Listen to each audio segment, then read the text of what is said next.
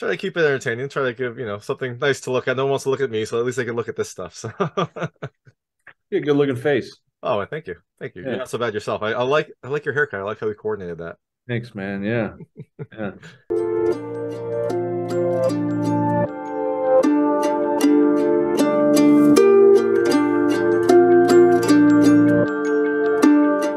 Hey everyone, this is David Stark from Watch or Pass. Today I'm joined by John Swab, the writer and director, and Sam Quartin, one of the stars of Candyland, which comes to select theaters and digital on January 6, 2023. We're going to talk to them right now. And while you're watching, if you can like and subscribe to this channel, that would be fantastic. Also, meant a lot. Thank you. All right, so thanks so much for joining me. This is John Swab and Sam Quartin, who are involved in Candyland. John Swab is the writer and director, and Sam Quartin plays the main character, Sadie, the main good character, probably good character in Candyland. It's coming to select theaters and digital on January 6, 2023. Thank you so much for joining me. Thanks, David, for having us. Yeah, thank you. Of course. So, I guess the first question is for you, John. I don't know what inspired this film. I saw you're the writer and the director. Like, what dark road trip inspired this, or maybe just like a very interesting holiday gathering? What kind of was the genesis for this movie? Yeah, I mean, the movie was kind of born out of resentment a little bit, I don't find myself excited a lot about, new movies that are coming out. I want to see movies that, I saw when I was a kid and that excited me when I was younger. And I'm into darker fare. And, I always thought a truck stop would be a good setting for a slasher film. And so over Christmas a few years ago, I wrote this script, and a few months later, we shot the movie. So, yeah, I think, I love that this did feel like a darker overall setting, but I think that there was also there was a lot of like joy and kind of like touching moments, even though this was kind of a darker overall film. I think I kind of think of it more as like a horror slash drama, because it did feel like there were some interesting I don't know, social messages, or at least social societal messages in this movie. So was that also part of this, or as you were creating these characters, you just kind of think like, well, maybe they're a family, maybe they are really looking out for each other? How did that kind of intertwine in there? my kind of like the kind of mantra I had when I was writing it, and then as Jeremy, the producer, and I and Sam and everybody started talking about it, was I wanted it to be an X-rated John Hughes movie. Mm-hmm. And the thing I love about like The Breakfast Club, for instance, is everybody feels like they're in a family or they're a part of something together. I didn't really have any idea. I wasn't trying to interject any societal messages or anything like that, but just really kind of make sure that everybody was, felt connected and felt, real, and their relationships were real. So I'm glad that that came across. Yeah, and I guess that was probably my a poor way for me to phrase it. Yeah, it wasn't like a societal message, but I liked that these felt like fleshed out people, and their connections and their desires and their wants were fleshed out in this film, and they weren't just kind of like throwaway fodder that you might see in some horror films. Sure, Um, sure. and Sam, I guess, how did you get involved in this film? Were you involved early on, or kind of once the script came out, did it come across your desk and you thought this is a very interesting role for me to play?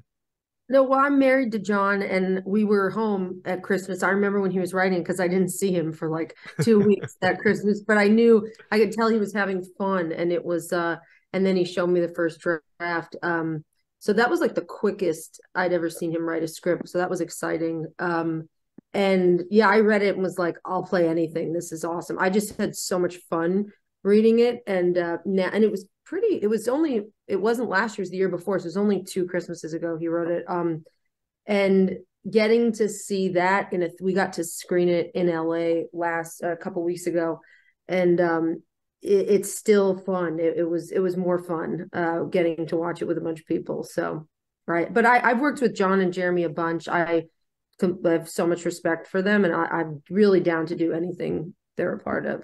So That's awesome. Did he make you still audition for the role of Sadie, or did you just kind of like get to pick and choose which role you wanted to play? no, but I have auditioned for other parts in his films that like they need a name for, and I'm like, I'm going to show you I can do this, and I'll tape and I'll send it to him and Jeremy, and they debate, and then usually they end up still needing a name. But We've auditioned the opening scene a few times.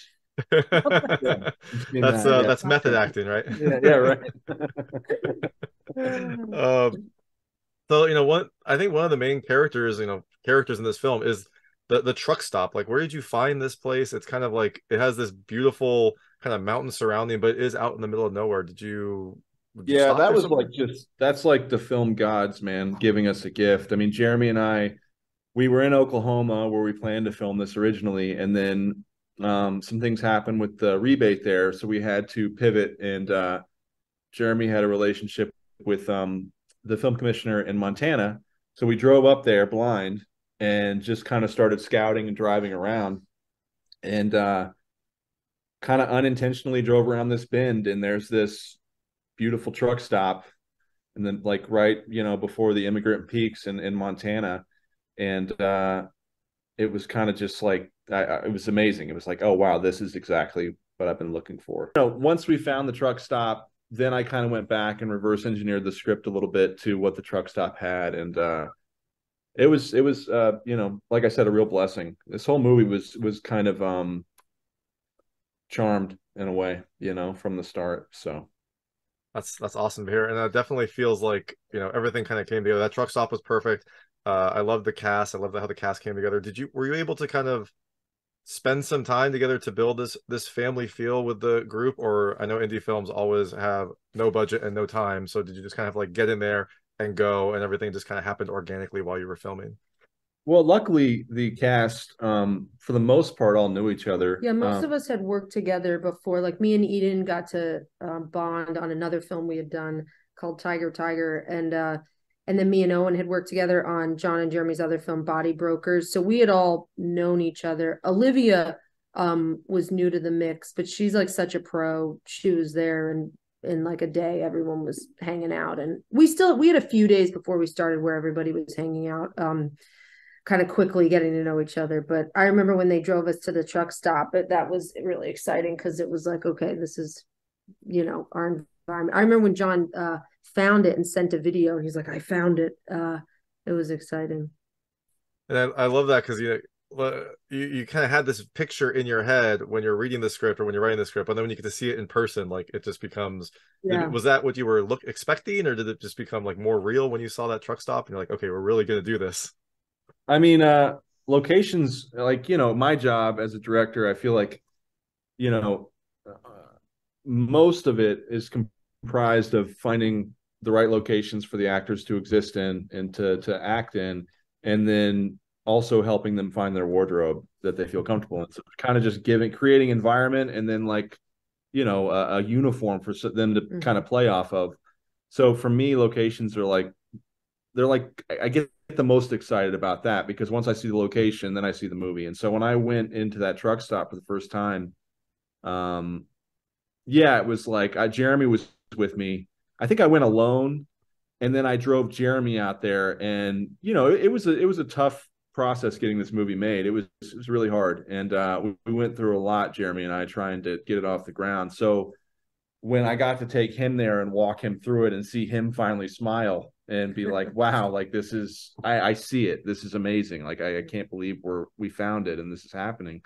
Yeah, the movie felt that much more real. So That's awesome. I think also because it was a live active truck stop. It wasn't a set, there's truckers coming in and out all the time. So it was great, I think, to be able to pull, like they love to pull real people in whenever they can, to like, give it that real sense, which is cool. That's awesome because you're a trucker, you're doing your job, and they're like, hey, you want to be in a movie? You're like, yeah, sure, why not? Like, I'll take 20-30 minutes to take a shot. That sounds awesome. Yeah. So I know we have very limited time, so I'm going to switch to, I call it the lightning round. They're just lightweight questions about the film. I want to see how your personal experiences map to things that happen in the film. You can feel free not to answer any of them. I will not be offended, but I try to keep them very answerable. First question is, there is a group of people in this film that are trying to save the residents of Candyland. Has anyone ever tried to save you? I don't know, like someone knocking on your door trying to preach, or maybe stopping you on a trip? I live in Oklahoma, so almost daily. Yeah. Has it worked? I don't think anybody would say it has. Yeah. Yeah. I still have a big dildo in a brown paper bag, so like Sheriff Rex. So, well, that's props, right? You had to get all those props for the film. Those are Yeah, right. Yeah, mementos. Ooh, that line about this being not clean is even more it's even more visceral right now. So I think that John actually just made a movie that he wanted to piss off all of his relatives that are pretty buttoned up down here in Oklahoma. I think there's a little bit of that too. So you know what, whatever it takes to get the art made, right? That's whatever the motivation is, as long as it comes out on screen, that's all that matters. I think it's good too to get uncomfortable. And it was what was so cool about watching it live with people. You really got to see people go, like freak out during certain things. I think that's healthy, So Yeah, and it's I liked that as well. It kind of it's a very different movie, but it has a similar kind of feel to X, which came out last year. Just a little bit more on the exploitative side, but also like a throwback to some classic horror tropes and kind of a classic horror feel to it. So I think that was a good choice to kind of go a little more extreme, just to kind of get people uncomfortable, and then you kind of tell the story around it. Next question is, when was the last time you played Candyland, the board game? 20, 30 years ago. I don't know, enough for a bit. I had to like Google as I remember like that this was actually like a game at some point, right? Just to make sure that it actually was. And yep, there we go. So yeah, now when you go Candyland, you'll have two very, very different results based on your search history. That's right.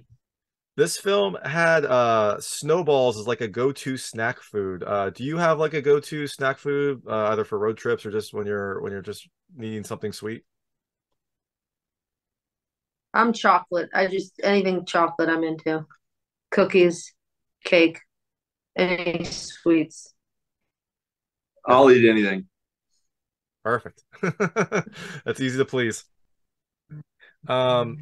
This movie takes place at like a truck stop / gas station. What was the last thing that you bought at a gas station?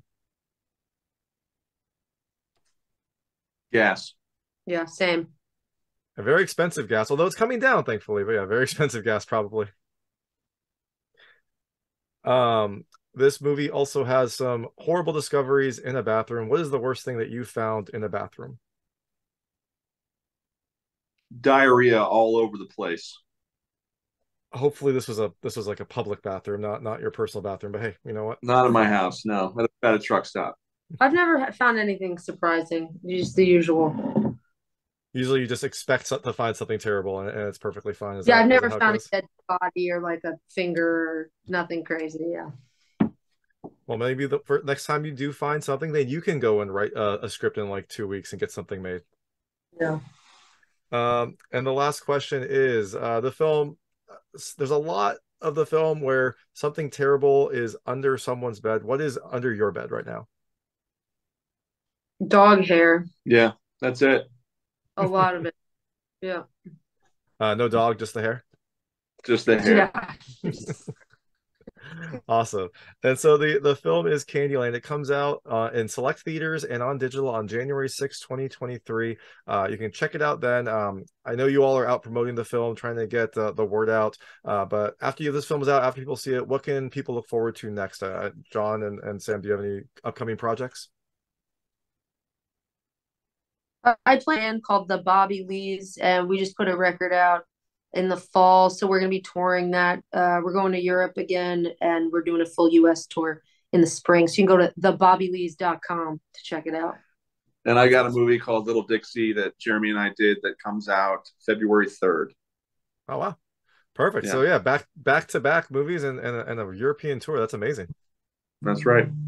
Very busy 2023. Well, thank you so much for joining me. The film is Candyland. Like I said, it's in select theaters and on digital on January 6, 2023. This is John Swab and Sam Quartin. Thank you so much for your time. Thank you, you David. Nice to meet you. Awesome. Take care. That was John Swab and Sam Quartin of Candyland, which is coming to select theaters and digital on January 6, 2023. It is an interesting cult-style horror film that has a very simple setup and a great cast, one of whom you just heard from now. If you liked this interview, please like and subscribe to this channel. It helps me out a lot. Make sure all my new content goes straight to you. Thank you.